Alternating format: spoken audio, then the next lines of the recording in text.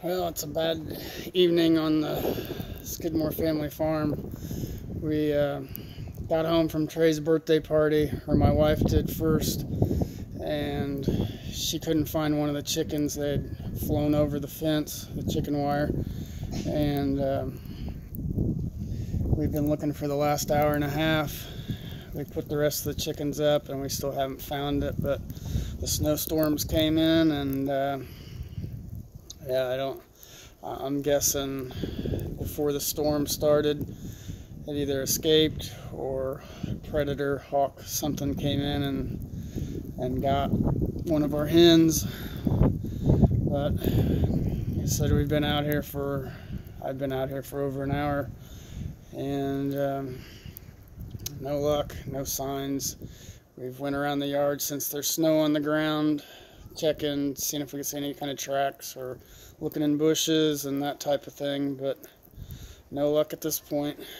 As you can see, it's snowing and blowing. It's let up now, but it was blowing pretty hard. We're getting 20-mile-an-hour gusts here in Martinsville, Indiana.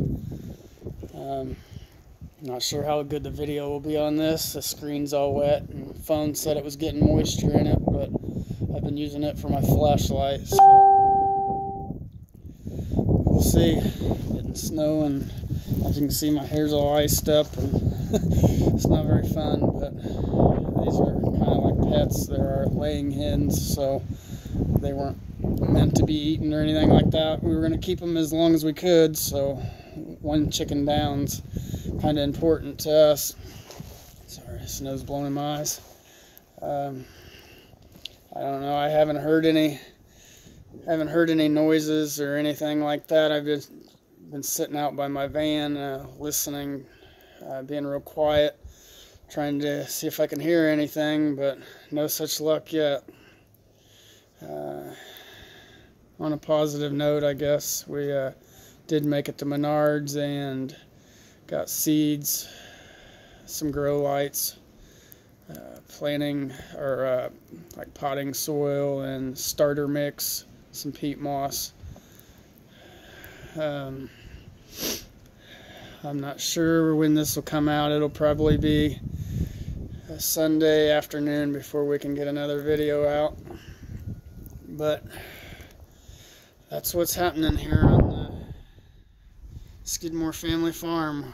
We got chicken on the loose, and we're hoping it's hunkered down maybe in a bush or something, and we'll be able to come out and find it tomorrow. I looked underneath the barn hoping they'd maybe weaseled its way underneath the barn and gotten up on the floor joist, but I couldn't see any signs of it. I mean, it's dry under there, there's no snow, so maybe if we're lucky she's under there, but it's hard telling. I'm just gonna head in and maybe check out in a couple hours and see if I see any tracks or anything or hear anything later. Thanks for watching.